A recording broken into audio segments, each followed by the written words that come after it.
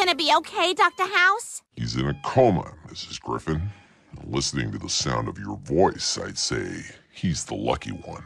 Oh dear, I do hope there's something to be done. He's in a coma, Mrs. Griffin. Dr. House, if you're gonna save this patient, you'll need this. I'd say he's in a coma, Mrs. Griffin. Listening to the sound of your voice, I'd say he's the lucky one. He's in a coma. He's in a coma. He's in a coma. Well, wait a second. How are you gonna play by the rules if you don't have the rule book? He's in a coma, Mrs. Griffin. Listening to the sound of your voice. What are you doing? He's in a coma, Mrs. Griffin. Listening He's in a coma. to the sound